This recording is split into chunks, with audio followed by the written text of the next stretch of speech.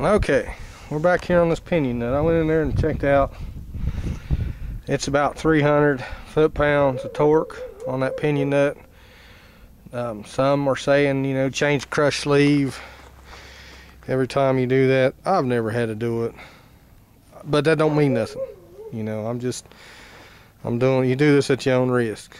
But I brought my torque wrench out. It goes to 250. I've locked that in with my pry bar.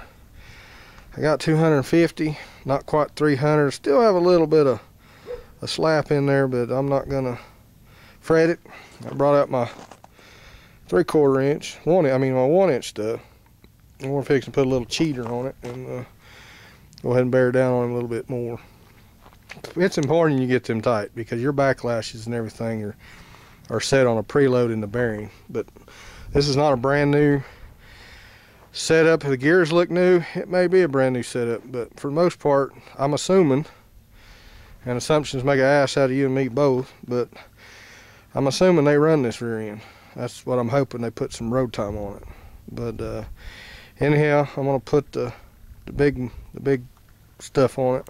When you bring that shit out, that's when stuff's getting serious, because I usually never ever these days. Used to when I was younger, I used to work that big stuff, but when I bring that stuff out, man, that means my work's got real serious instead of real expensive, real difficult, and real cold, hot, blah, blah, blah, blah.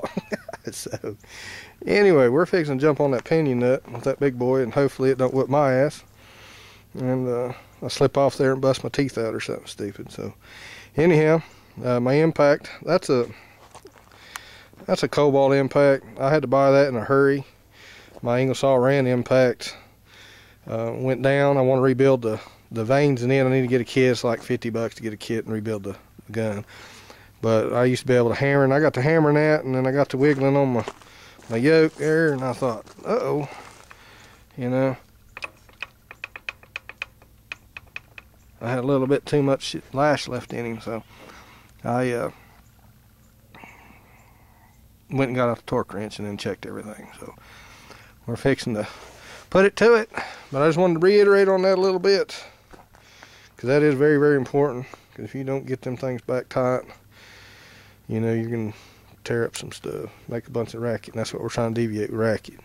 Like I said in the past, but then I had to think about my gun. Now, I did go buy that gun, and that ain't got near the crap as my Ingersoll Rand gun does, so it don't torque as tight as my other one. So anyhow, I'm gonna get the big junk out. We're fixing to go up to 300 pounds the best we can. I'm at 250 right now, so it ain't gonna take another quarter turn to me to get there, I'm pretty sure.